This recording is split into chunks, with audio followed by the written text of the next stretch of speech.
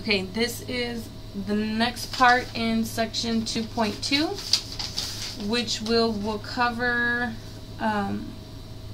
example 3. So again, we want to separate the variables and apply it. This one also has an initial condition. So after I find my answer, I still have to go back and do an extra step. Okay? So first thing we're going to do is we're going to solve this particular problem. Now this one is going to be a lot to work with, but then I've got to remember at the end to use my initial problem, which means I am not allowed to leave my answer with just C's in them. I have to find those C values. Okay, so this is a very long problem and it may take me more than one page, so let me get an extra sheet prepared just in case. So I can separate the variables just as I did in the previous example. Okay, so what we want to do is we want to get rid of the fraction parts by maybe cross multiplying. So if I cross multiply, I will get x squared minus 1 times dy, and on the right hand side I'll get y squared minus 1 dx, but the variables are on the wrong side where the dx and the dy are. So I can divide both sides by both of those factors. So if I divide by x squared minus 1 and y squared minus 1 on both sides, these will cancel here, these will cancel there, and I'll get dy over y squared minus 1.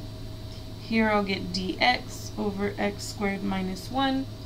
And then if I rewrite, let's integral, I'm going to integrate both sides, right?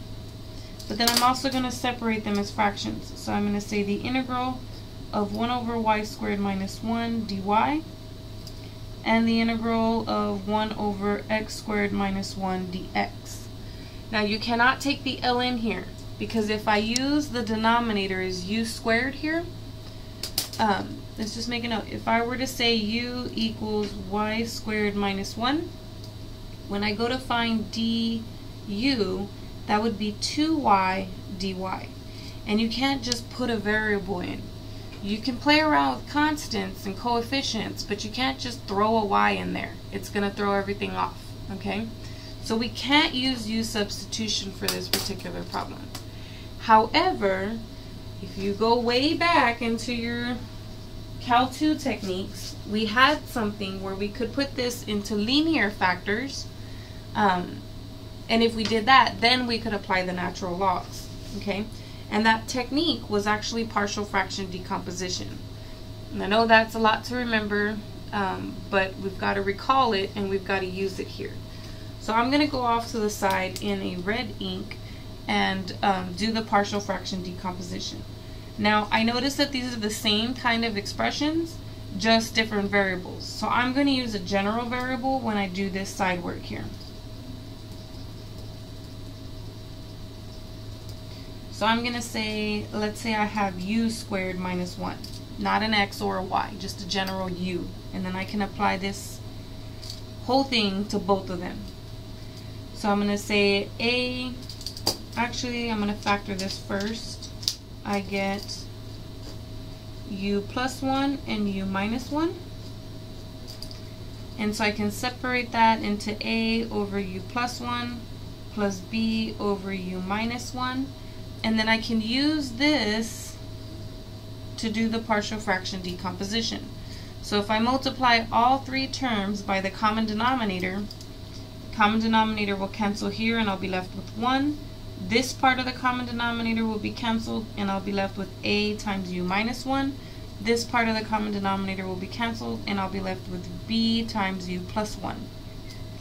And so then if I distribute, I get a times u minus a plus b times u plus b. And if I set up my coefficient system of equations, there are no u's on this side. So I will get 0 for the coefficient of u equal to a plus b, which are the coefficients of u on the right hand side. On the left hand side, I have this as a constant, and then I have this as a constant, and this is a constant. So minus a plus b. And now I like to use the substitution method when I'm solving these. So these are already the same number in front with opposite signs. So I'm just going to add them together. 0 plus 1 is 1, a minus a cancel, and b plus b is 2b. If I divide both sides by 2, I get that b equals 1/2. If I go back in and plug this into the top equation, or the bottom, doesn't matter, I can solve this. So a plus 1/2, if I minus 1/2 on both sides, I would get that negative 1/2 equals a. Which means this fraction here breaks up into negative 1/2 over u plus 1 plus positive 1/2 over u minus 1. So I'm going to use this partial fraction decomposition to rewrite both of these integrands. Okay, so on the left hand side, I'm going to have negative 1/2 y plus 1 plus 1/2 over y minus 1 dy. And on the right hand side, I'm going to have negative 1/2 x plus 1 plus 1/2 x minus 1 dx. Now I can pull the 1/2s out.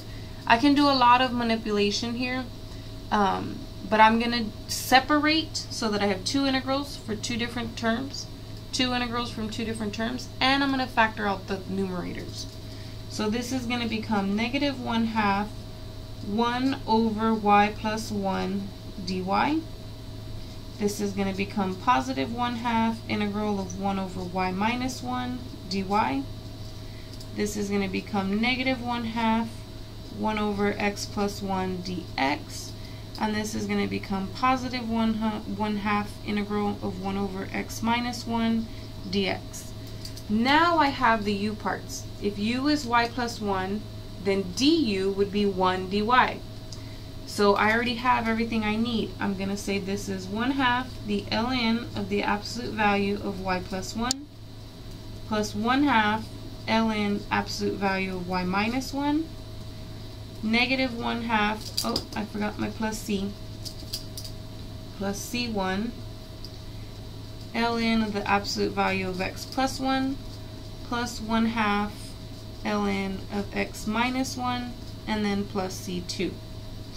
Okay, now we've got to go through all of that manipulation like we did before to solve for y.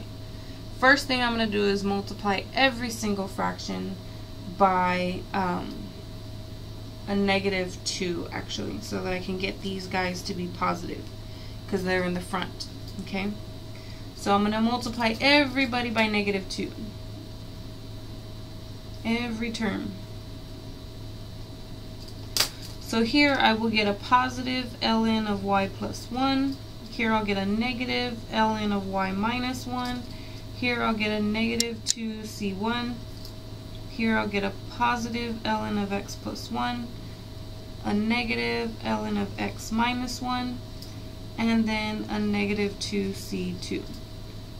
Now I'm going to use my logarithm rules to put the two ln terms together here and the two ln terms together there.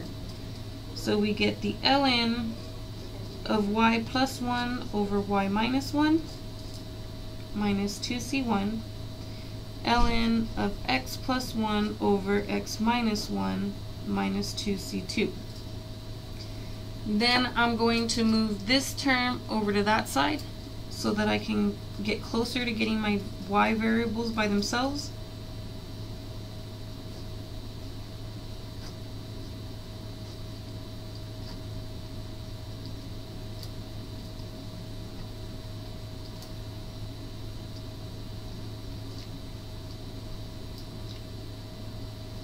And then I did run out of space here, so I'm going to continue on to another page. Here are the homework set, so you'll have those in the video as well.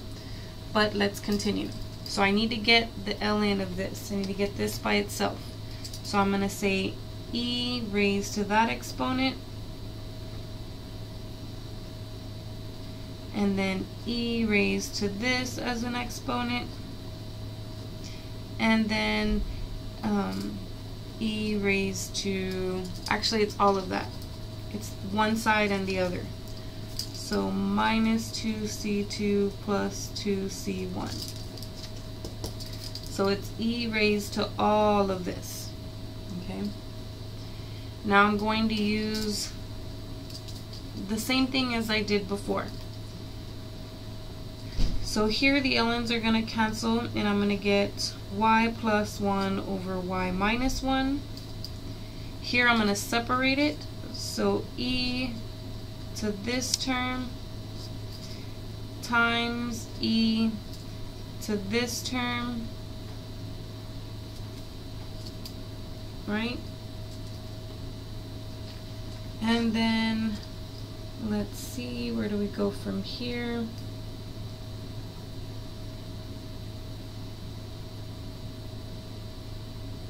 Dun, dun, dun. Oh, these will reduce, so we get y plus 1 over y minus 1, and I forgot to leave the bars in there.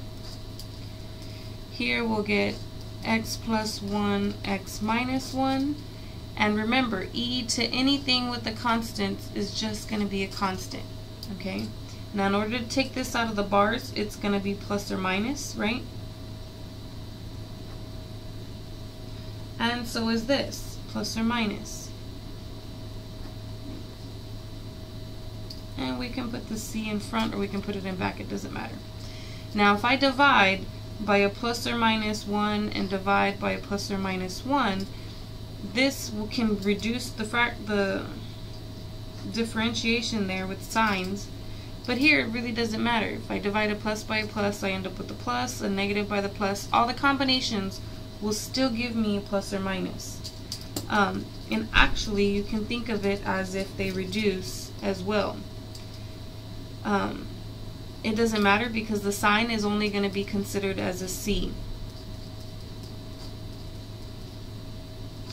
So in any case, you still end up with this particular fraction here. It doesn't matter what the signs are on this c, it's still a c. Now, I cannot solve for y because I have two variables here. So this is as far as I can go with it as far as solving the DE. So I would say that this is my solution.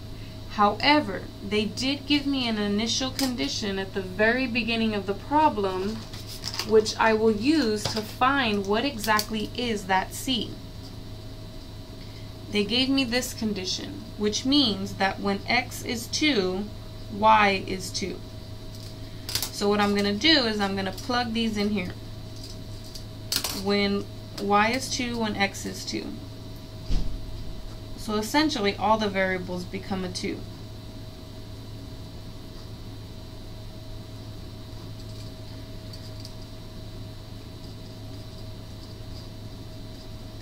And so I get 3 equals 3c, which means c equals 1 if I divide both sides by 3, right? Well, if it's 1, then my final answer will be this equation.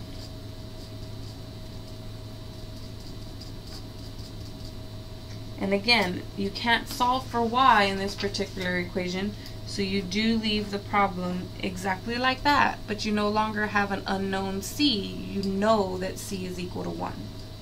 Okay, so don't forget the homework for this section is going to be number 1, 2, 7, 11, 17, and 25.